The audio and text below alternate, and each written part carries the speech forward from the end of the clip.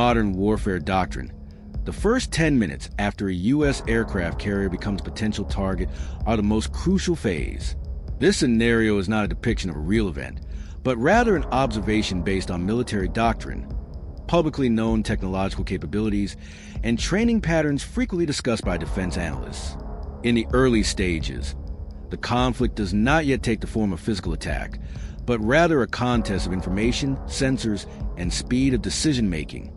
The initial moments begin with China's attempt to confirm position of the U.S. Carrier Strike Group, CSG, a multi-layered detection network encompassing surveillance satellites, over-the-horizon radar, surveillance ships, and maritime drones attempts to accurately determine the carrier's location. The primary challenge in this phase is not weapons capability, but maintaining tracking of a constantly moving target. U.S. aircraft carriers are designed to minimize their electronic signature and frequently employ Missions Control, MCON, making the tracking process extremely complex. As soon as there is an indication that China has successfully locked onto a target, the U.S. early warning system kicks into action. Aegis destroyers, E-2D Hawkeye early warning aircraft, and satellites in the Joint Command Network immediately increase their alertness. Within minutes, the CSG will shift formation, adjust course, and prepare layers of air and anti-missile defenses. At this stage, no weapons have been launched yet, but both sides are already at full combat readiness. In the following minutes, electronic warfare becomes the dominant element. The U.S. will attempt to disrupt the enemy's sensors through jamming, signal deception, and defensive air maneuvers.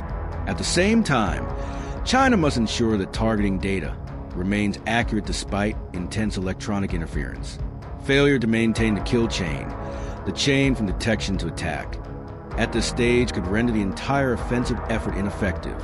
In the 6 to 8 minutes, escalation is both psychological and strategic. The presence of U.S. fighter jets in the air, the readiness of missile defense systems, and the fleet's rapid maneuvers signal that the aircraft carrier is not a passive target.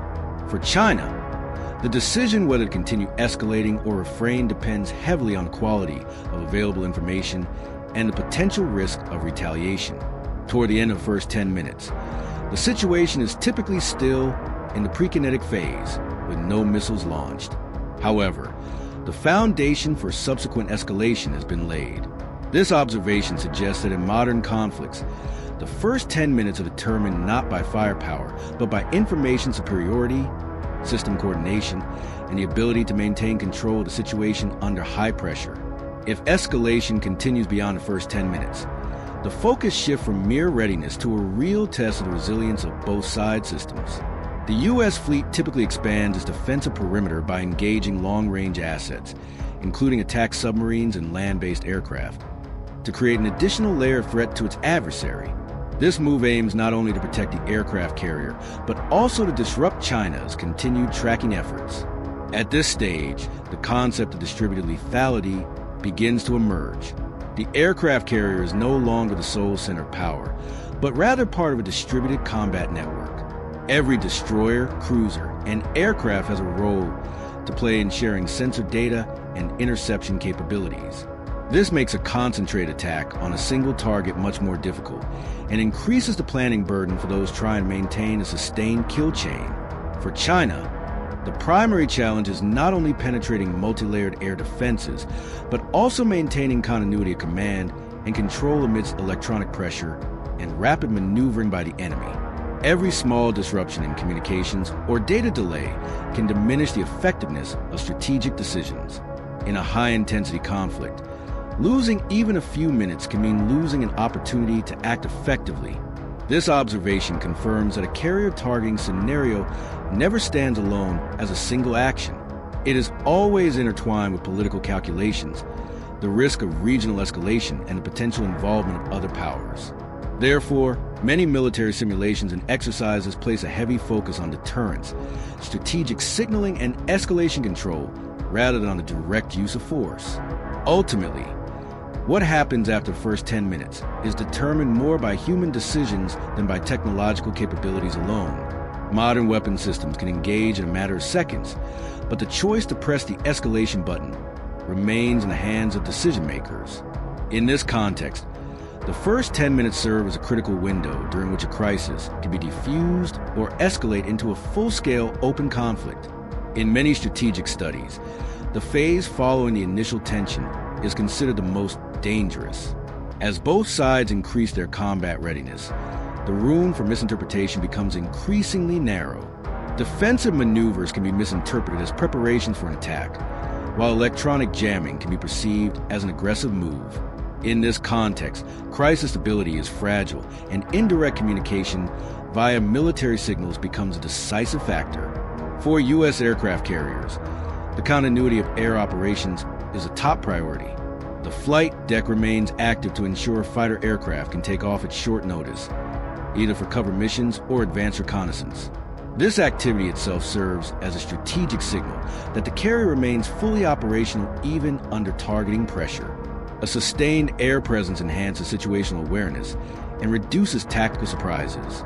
Meanwhile, from China's perspective, sustained pressure on the carrier strike group also serves a non-kinetic purpose. By maintaining tracking capabilities and implicit threats, China can test U.S. responses, gather operational behavior data, and evaluate the effectiveness of the adversary's defenses. In many exercise scenarios, this phase is seen as a strategic learning tool as important as open conflict. This observation demonstrates that modern maritime conflict no longer moves linearly from detection to attack. Instead, it unfolds in layers of interplay, where pressure, deterrence, and escalation control operate simultaneously, while often perceived as a large target. The carrier serves as a center of operational stability designed to survive in a high-threat environment. Ultimately, the first 10-minute scenario is only the beginning of a much more complex process. It reflects the reality that modern warfare is increasingly determined by information superiority, command discipline, and calm decision-making.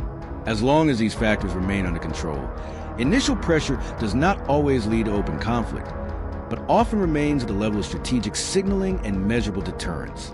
More broadly, this scenario underscores a fundamental shift in the concept of naval power. Aircraft carriers are no longer judged solely by their size or the number of aircraft they carry, but by their ability to survive and adapt in a multi-domain threat environment. Sea, air, space, and electromagnetic spectrum are now interconnected, making every tactical decision have strategic impact in a very short time. For military planners, the first 10 to 20 minutes after targeting constitute a critical evaluation period. The data gathered during this phase, from response patterns, reaction times, to the effectiveness of protection, is often more valuable than the outcome of the physical confrontation itself. In many cases, this kind of pressure is used to test limits without exceeding them, especially in the context of great power competition, where both sides are aware of the risks of open escalation. From a deterrence perspective, success is not measured by who fires first, but by who can maintain control of the situation without losing credibility. U.S. aircraft carriers are designed to remain operational under threat, while China's strategy emphasizes the ability to create doubt and increase the cost of risk for the opponent. The interaction of these two approaches creates a complex and unpredictable dynamic. This observation also suggests that modern conflicts are increasingly less likely to start suddenly. Instead, they develop through a series of gradual pressures, strategic signals, and measured responses.